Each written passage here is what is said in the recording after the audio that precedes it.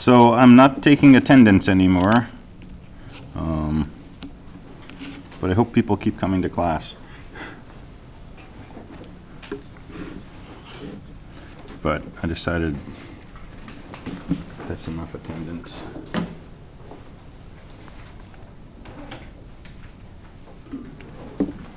So any questions so far? Either what we're talking about or the programming assignment or stuff in general? For examination purposes, are we going to have to be able to be fairly capable in calculating in modulo? Yeah, for a few things. And we're going to talk about some other applications of modular stuff like modular exponentiation. You'll probably see some questions that have you do that. But we'll get some practice with it. Yeah, I'm not too, it's not that I don't understand and can't do it, but I'm not too quick with it. So Okay. Yeah. Definitely use some practice. Okay. And I'm thinking Wednesday I'll have some stuff for people to work on the board related to modular operations and such. Okay. So we'll get some more practice there. Other questions?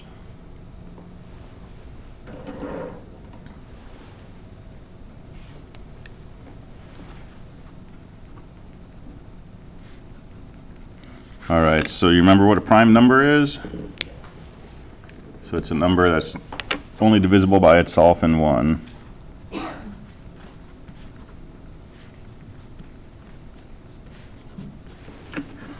And if it's not prime, we say it's composite. And so every number other than 1 is either prime or composite. 1 we just don't talk about a lot for some reason.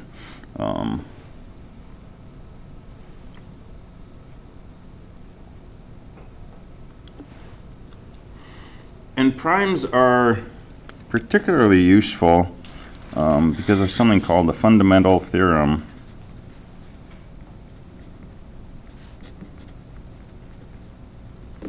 of arithmetic.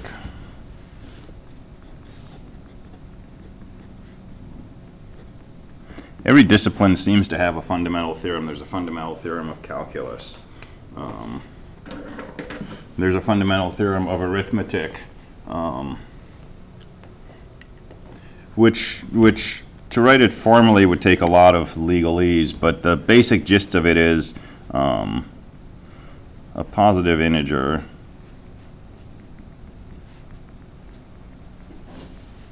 let's say bigger than 1 can be written uniquely with an asterisk as a product of primes.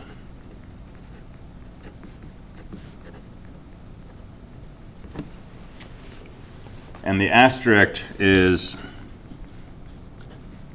up to rearranging the order.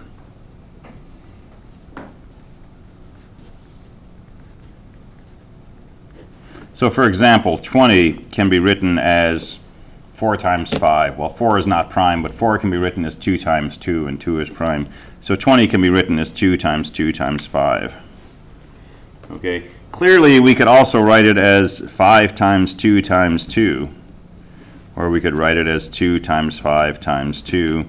But these are all the same set of primes, the same number of times. They're just rearranged. So we don't consider those to be different ways of writing 20 as a product of primes. We consider them all to be the same because they're just rearrangements. But this is telling us that we can't, for example, write 20 as 7 times 3, right? So if you ignore the order, you can write it as a product of primes in exactly one way. And if a number is prime itself, it's just, 13.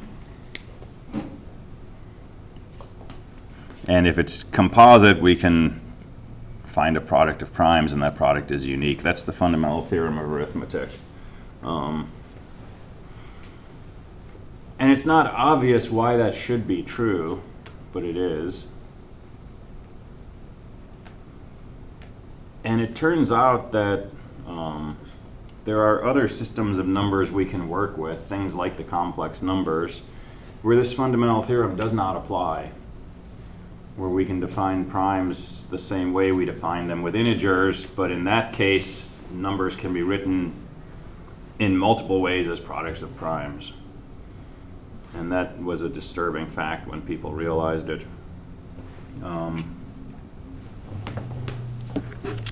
Let me mention a sidebar here, because we got to mention it sometime.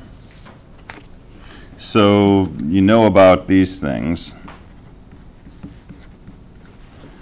right? If you do Pythagorean triangles, z is the length of the hypotenuse, x and y are the lengths of the two sides, and this relationship always holds. And the Greeks were interested, as I've said before, in whole numbers, so they were interested in things like a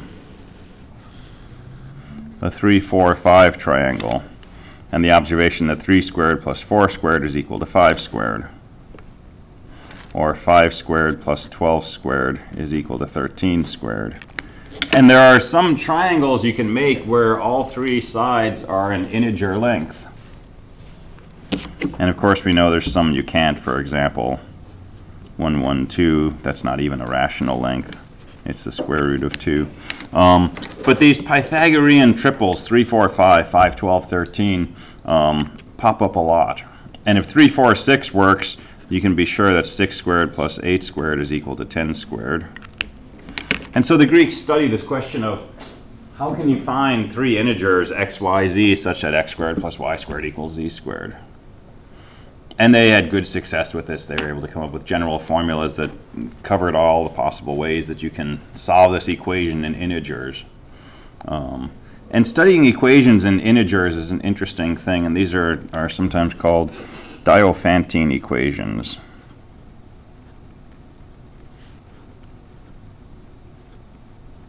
These are equations that look like plain old algebraic equations, but we're asking for a solution in integers. And when you start having things like this, you got three variables, there's a lot of ways you could solve this, but a lot of them involve fractions or irrational numbers. So a big question was,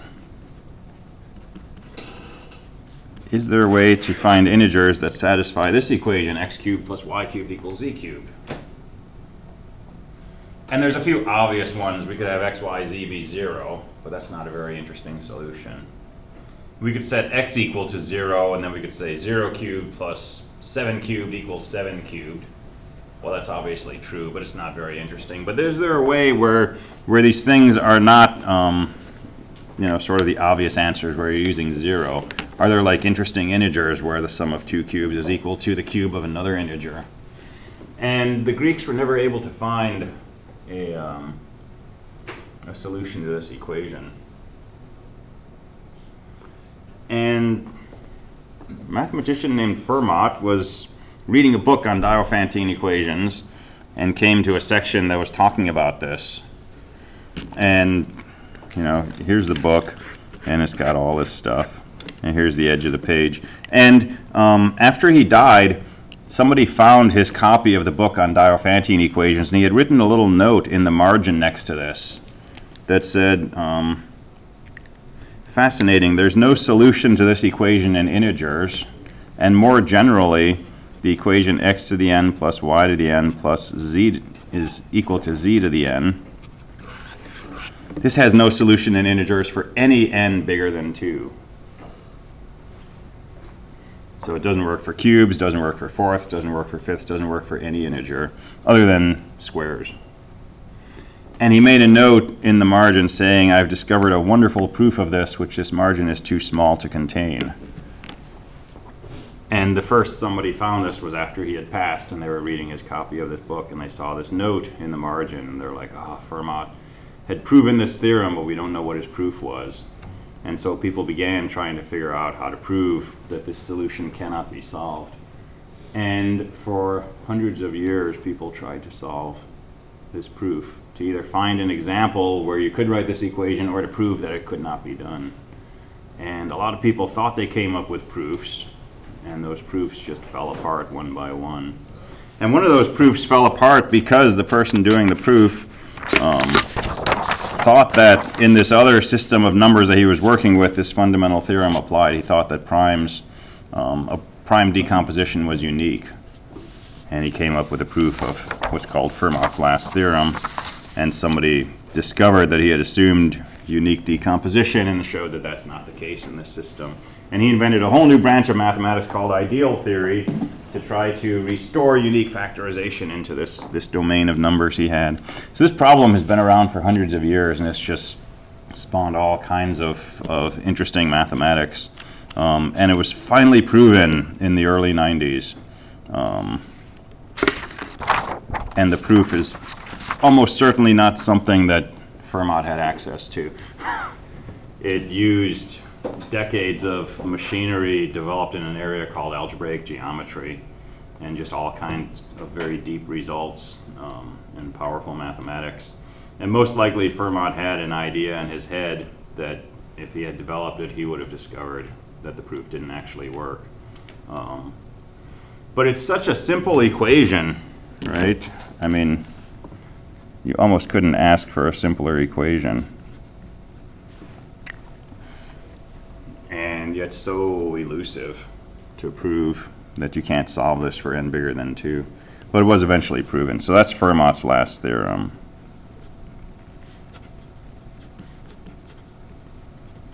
And it shows up in popular press and movies and things like that, Star Trek episodes. So it's a good theorem to know. All right, so over integers we have unique factorization. That's the fundamental theorem of algebra. We talked about the sieve of Eratosthenes. We talked about trial division, where you just divide a number by every possible factor. So here's another question the Greeks pondered, which is how many prime numbers are there?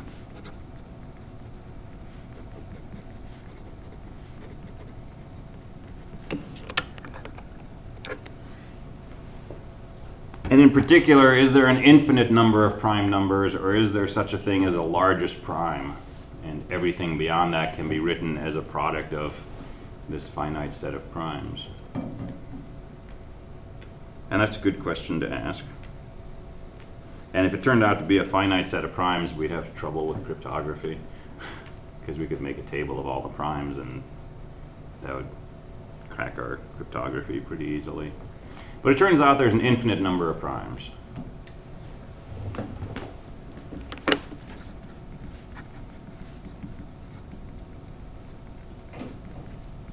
And it turns out it's pretty easy to prove that. So we prove it by contradiction.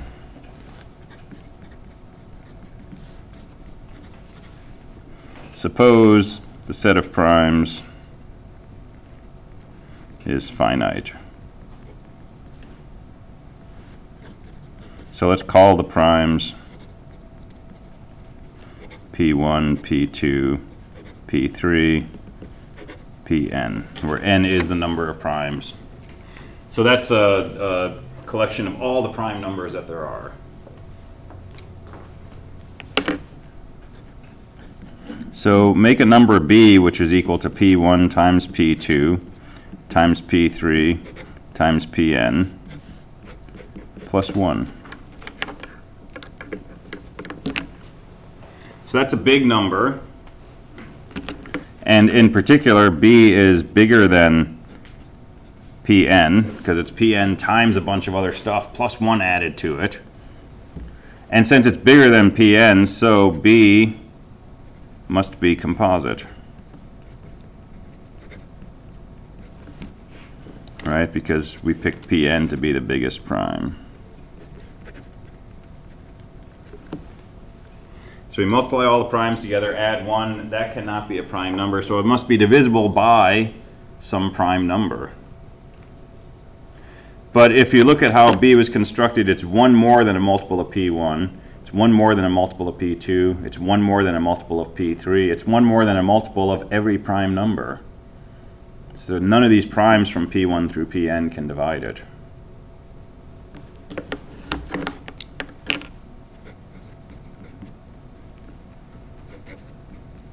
So Pi does not divide B for any I from 1 through n, and that's a contradiction. And so the only conclusion is the set of primes can't be finite, it must be infinite. So there are an infinite number of primes.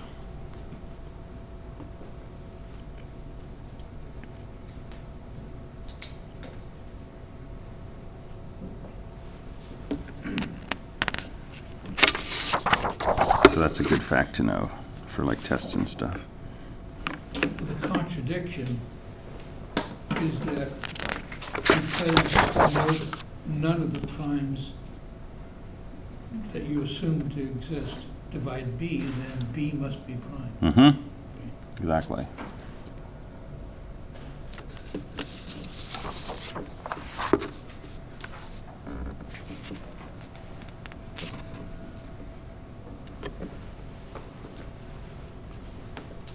Well, we know there's an infinite number of primes now. But it gets harder and harder to be a prime number the bigger you are. Right, 2, 3, 5, 7, 11, 13. We got 6 primes just between 2 and 13. It's almost every other number except 9. But when you get up to around 1,000,000 or 1,000,000,000 or 1,000,000,000, you got a lot more things that might divide you. You got all the primes less than yourself that could be factors of you. And so it feels like the spacing between primes tends to get bigger and bigger. And that does happen in general. So here's a question. So let P of x equal the number of primes less than or equal to x.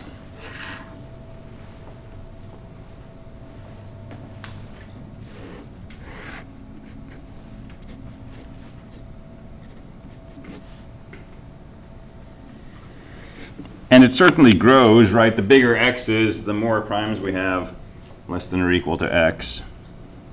But in fact, you know, the number of primes, it's a number, it's always an integer. So this is actually, you know, got some stair-stepping to it. And sometimes you find these big dry spells where there's no primes between here and here. And then all of a sudden it jumps up one more. And so an interesting question is, what is the nature of this function p of x? What does this look like? It's not a line. It actually seems to flatten out the further out you go. But we know it never levels off, because if it does, that means there's no more primes beyond some point. So it's always increasing. It always gets to a higher value if you go out far enough on x. But what does it look like? And it turns out there's this beautiful result. So I'm going to throw a limit at you.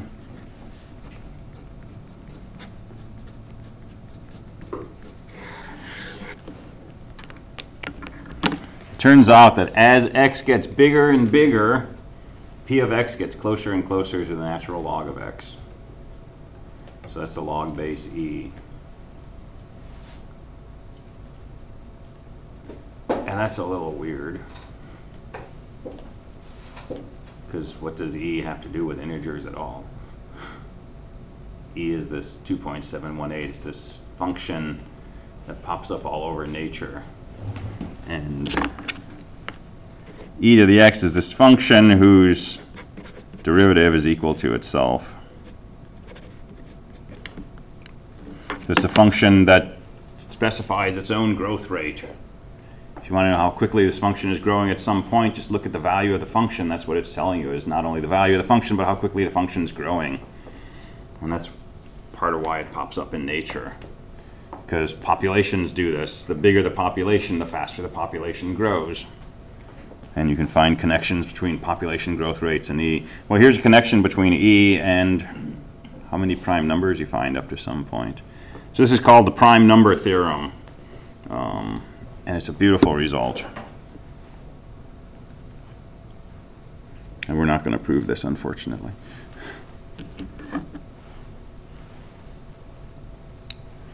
All All right, while we're on the subject of E,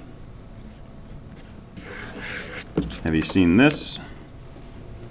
So take E and raise it to a power I pi, where pi is just pi, and I is the square root of -1, so an imaginary number. And who knows what e to the I pi is equal to? I know you do. Tell us. -1. -1. And if that doesn't bake your noodle. Alright, so we got this base of natural logarithms e, we got pi, right? Circles, we got I square root of -1, and you put them all together and you just get plain old -1. That's a little weird. Pretty amazing. Yeah. I had 2 students in separate years who had that tattooed on their arms. Because if you're going to put something on there, that seems like a pretty good one. That's like fundamental to something that we don't understand. But to me, that's a beautiful result. So all these things tie into each other in ways that we don't necessarily understand, right? A lot of mathematics, especially pure mathematics, is about trying to understand these things at a deeper level, and trying by extension to understand maybe the universe or reality or existence at a deeper level. And you can do very pure abstract mathematics and suddenly run right into something that's very much part of the real world. And that's always kind of startling.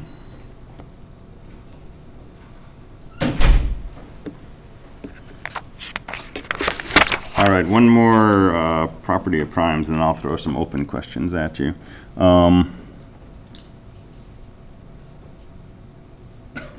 So every odd number,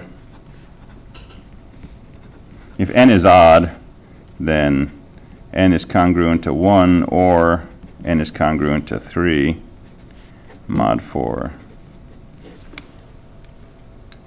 How do we know that? Because if something's congruent to 0 mod 4, it's definitely not prime. It's definitely not odd. It's a multiple of 4. If it's congruent to 2 mod 4, it's 2 more than a multiple of 4.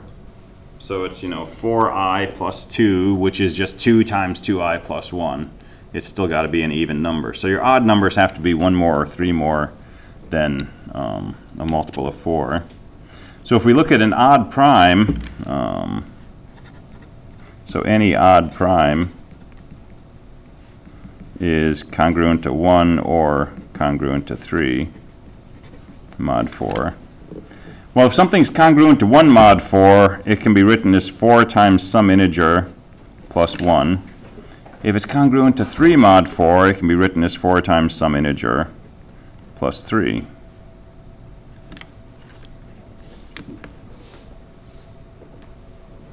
So every prime has one of these forms, but the question is there an infinite number of primes in each form? Or is there only a fixed set of primes that can be written as 4 times an integer plus 1, and then all the other primes are 4 times an integer plus 3? And this is really talking about arithmetic progressions. So if we start off with k equals 1, this gives us the number 5. If k is 2, this gives us 9. If it's 3, it gives us 13, 17, 21, and so on. Whereas this gives us 7, 11, 15, 19, 23. And we can ask, are there an infinite number of primes in this progression? And we could ask, are there an infinite number of primes in this progression?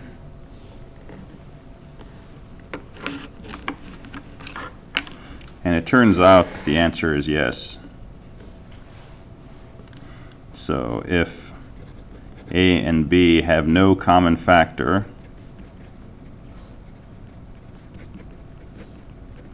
besides 1, then the set of all A times K plus B, where K is a natural number, contains infinitely many primes.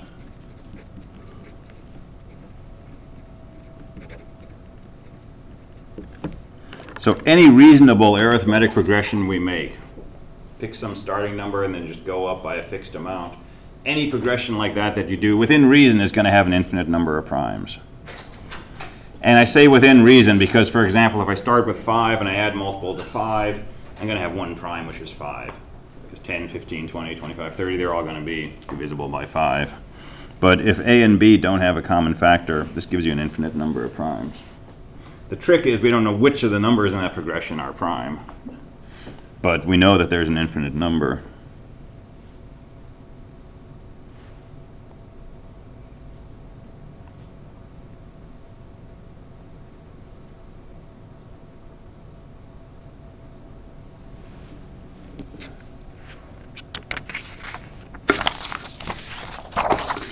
All right, so let me mention a few open. Could you put that back? Yeah. For just a minute? Okay.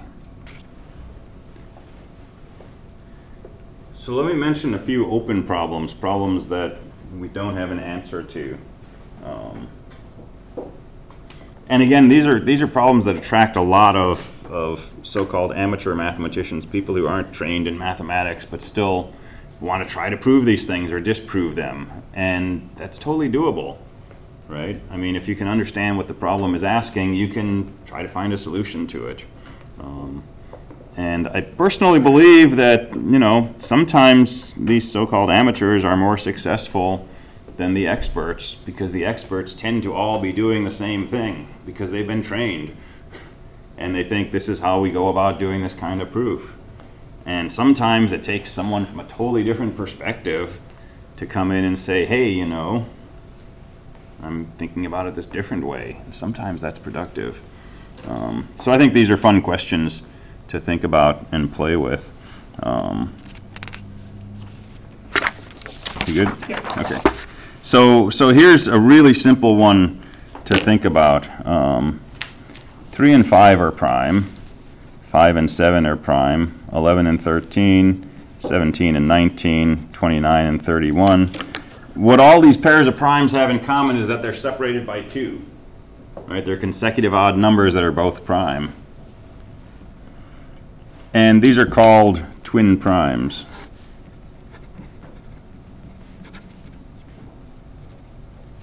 So here's a really simple question. Are there an infinite number of twin primes or not? And nobody has an answer. They definitely get less and less frequent, but we know that primes start to get less frequent in general. But if you keep looking far enough, eventually you stumble across a pair of consecutive odd numbers that are both prime. And this has been tested up to some really high number. But nobody's proven that there must be an infinite number of these, so that's an open question.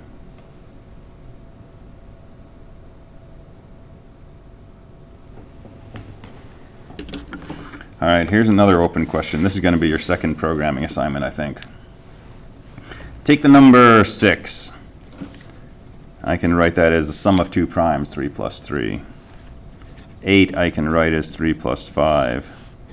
10 I can write as 3 plus 7, or I could write it as 5 plus 5. 12 I can write as 5 plus 7. So I can take even numbers and I can write them as the sum of 2 primes.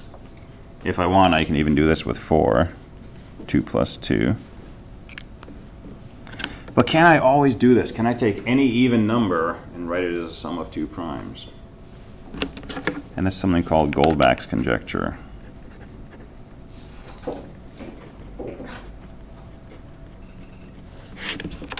And Goldbach's conjecture says, yes, you can take any even number and write it as a sum of 2 primes.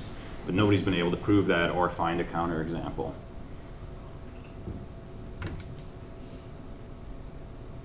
If you solve any of these, by the way, you're like rich and famous, at least famous. Some of these come with like $1 million cash prizes. There's this thing called the Millennium Problems. You can look it up, and I think each of the Millennium Problems is worth $1 million if you solve it. So it's not a bad way to spend a weekend. So Goldbach's conjecture, I don't know if there's money for that one, but that's an open question that is waiting for a solution. So PI2, I think I'm going to have you write a program that will test even numbers and find out how to write them as a sum of 2 primes. And then try that for some values. All right, let me mention one other question at you. This has to do with the idea of perfect numbers.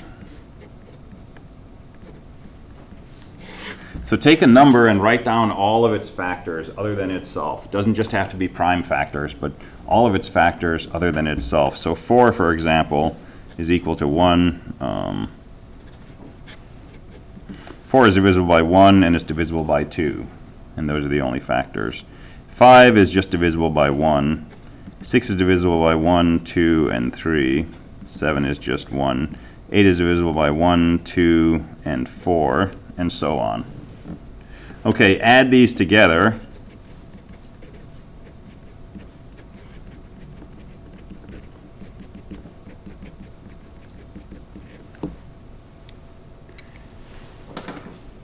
And you can see a few things. First of all, if the sum of a number's factors is equal to 1, that number is prime.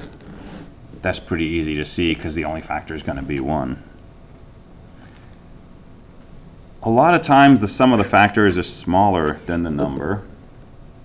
Sometimes it can be bigger. But every now and then the sum of the factors is equal to the number itself. If that happens, then we say it's a perfect number. So a perfect number is a number whose sum of factors is equal to the number itself.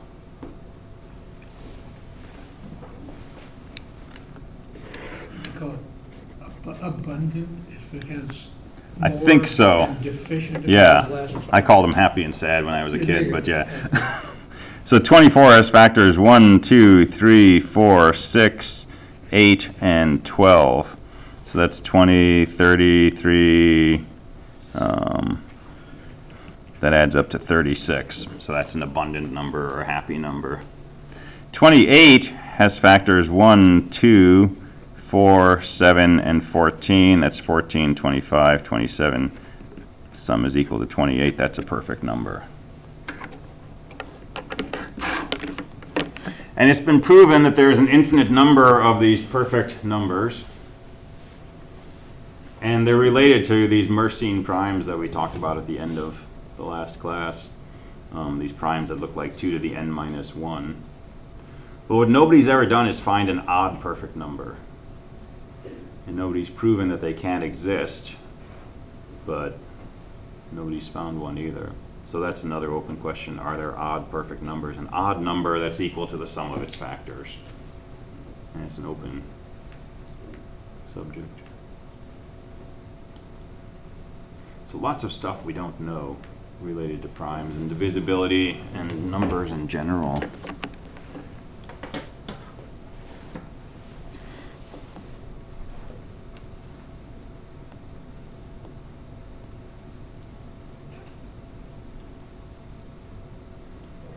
All right, questions on any of this? None of this is stuff we're going into to a very deep level. I'm just kind of trying to give you a feel for the landscape here and some of the questions that are out there.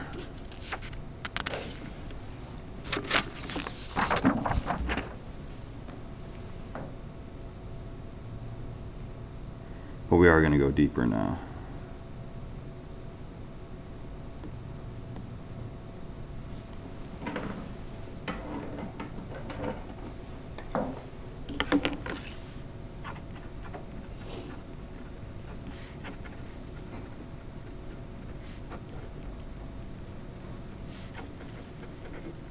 All right, so there's something called the greatest common divisor, or GCD, sometimes called the greatest common factor.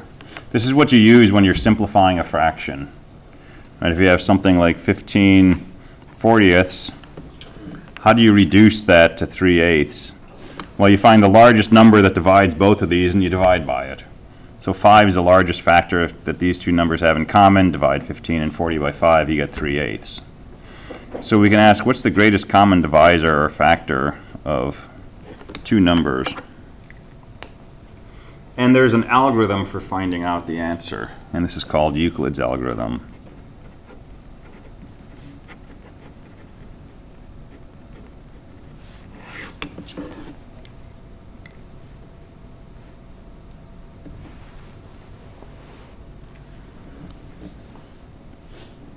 So let's say we want to find the greatest common factor of 40 and 18.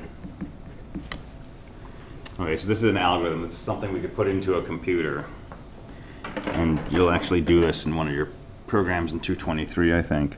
Okay, so here's how this algorithm works. We got two numbers, 40 and 18. I'm going to start with the larger of the two numbers. I'm going to write that down. And I'm going to try to write 40 as something times 18 plus something left over. So we're doing this modulo reduction. So how many times can 18 go into 40? 2 times. That's 36, so I've got 4 left over. So 40 equals 2 times 18 plus 4. Okay, I'm not going to worry about the 2. I'm interested in the 18 and the 4. I'm going to take this and bring it down here. And I'm going to take this and bring it down here. And I'm going to write a new problem now. And my new problem is to write 18 equals something times 4 plus something. So how many times does 4 go into 18? 4 times. That's 16. We've got 2 left over. And I'm going to keep doing this. I'm going to bring that down, bring this down. And I'm going to write 4 equals something times 2 plus something. So 2 goes into 4 2 times. There's 0 left over. Once I do that, this is my GCD.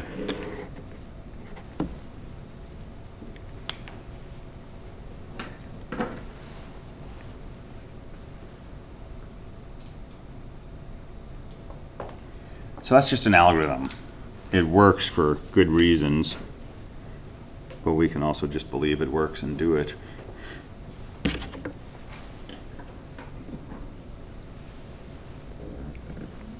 But it basically works because this is the remainder when you divide 40 by 18, right? So anything that divides 40 and divides 18 is going to divide their difference. Well, any factor of 40 and 18 is going to be a factor of 40. It's also going to be a factor of 18. It's going to be a factor of 2 times 18. And since it's a factor of this and it's a factor of 40, it's a factor of their difference, which is this number over here. So the GCD of 40 and 18 is also the GCD of 18 and 4. And the GCD of 18 and 4 will also be the GCD of 4 and 2. And since this remainder is always less than this number, if we do this enough times, eventually we will get down to where this is a 0.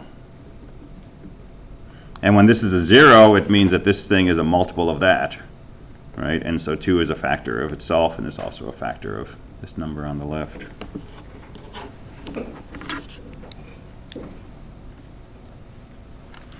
And if we happen to start off with two numbers that are multiples, where one's a multiple of another, for example, the GCD of 45 and 15,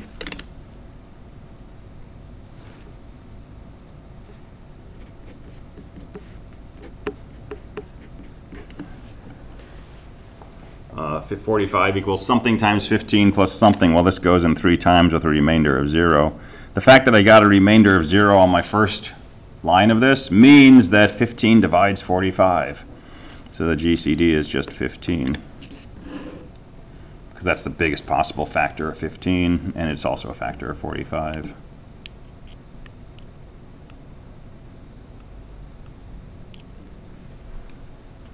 And if you happen to do this in the other order, like let's find the GCD of 18 and 40, well, I would write 18 equals something times 40 plus something. Well, 40 goes into 18 0 times with 18 left over. And then I'll bring those down and say 40 equals something times 18 plus something, and I'm back to where I started over here. So you don't actually have to start with the biggest number on the left. One step will get you back to where you want to be. Now, I wouldn't do this with negative numbers. If you want to know the GCD of 40 and negative 18, it's going to be the same as the GCD of 40 and 18, but with a minus sign thrown in, or not. So I would just work with the positives. But anyway, that's Euclid's algorithm.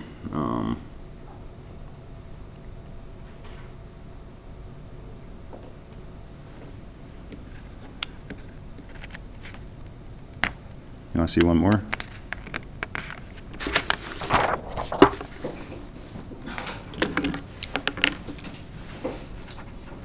So let's do the GCD of 735 and 252.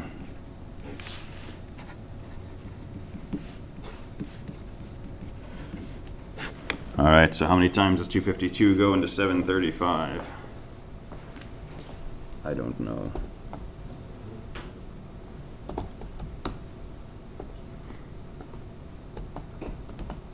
It goes in twice with 231 left over.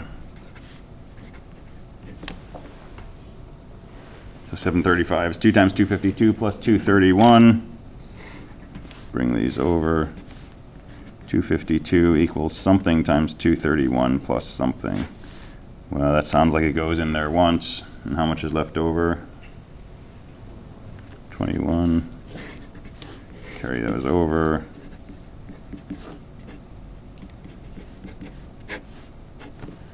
And if you don't want to think too hard and you got a calculator, I can just do 231 divided by 21. Oh, well, it happens to go in exactly 11 times. But if it went in 11.2, then I'd know it went in 11 times. Then I'd subtract 11 times 21 from 231. That would give me the remainder. But it turns out that goes in exactly 11 times, plus 0.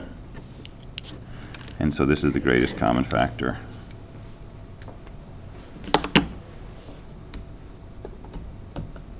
So 735 is 21 times 35, and 252 is 12 times 21.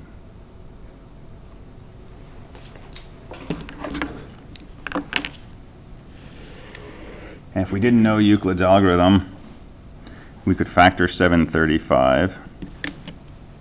And this turns out to be 2 squared times 3 squared times 7. 4 times 9 times 7. And 252 turns out to be 2 squared times 3 squared. That's what I just wrote. 735 is bigger than that.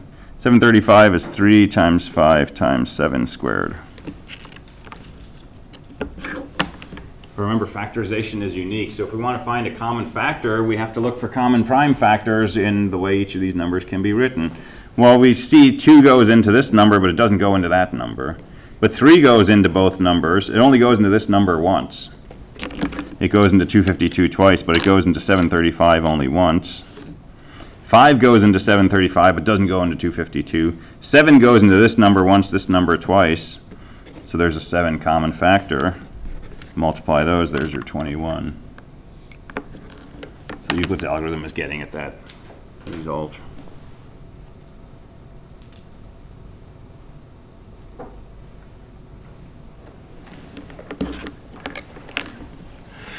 All right, one definition and then a break.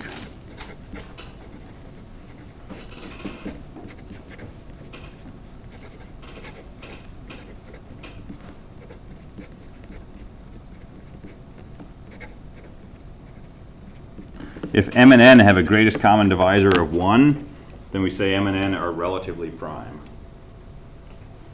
They may not be prime numbers themselves, but relative to each other, they have nothing in common.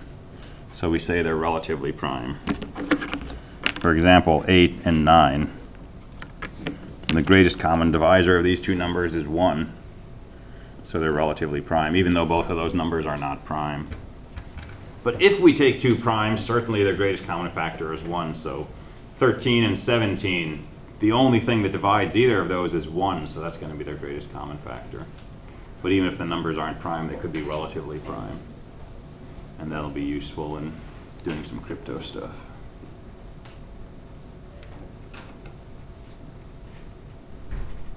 All right, so take 5 minutes and we'll look at some other calculations we can do using modular operations.